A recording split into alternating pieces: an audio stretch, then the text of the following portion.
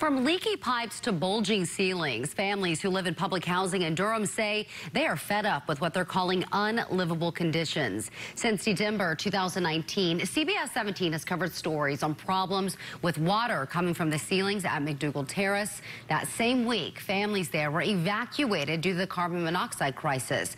And just last month, there were more issues with water leaking from ceilings at McDougal. And now families at Hoover Road and scattering sites are also complaining.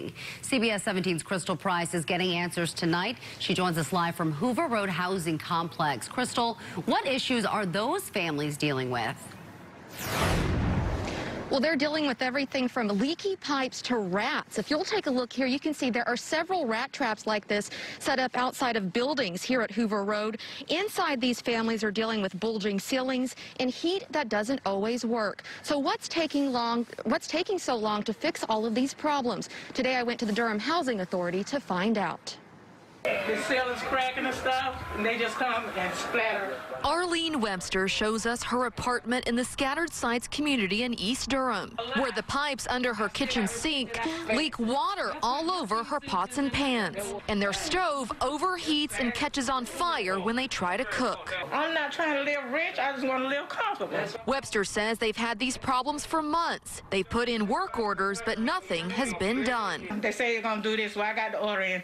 You don't see nobody. I want Housing Authority to come to do their job. I called the Durham Housing Authority CEO, Anthony Scott. He didn't respond to my request for a Zoom interview today, but he did tell me through text on Sunday that given the age of most of their properties, numerous work orders are generated on a daily basis. He also says the highest priority is placed on issues that present a health or safety risk. Scott says they have gotten further behind on completing the work orders due to COVID-19 delays earlier in the year. He says they have brought on additional staff to address the backlog. And there's also an effort to hire contractors. Somebody need to help us. Meanwhile, families like the Websters continue to live here and wait for something to be done. It's very frustrating. I sit and I cry sometimes to myself.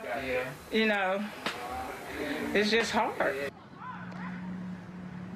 Now, I did ask the Durham Housing Authority how many work orders have yet to be completed, but I'm still waiting to hear back. Reporting live in Durham, Crystal Price, CBS 17 News. Crystal, thank you.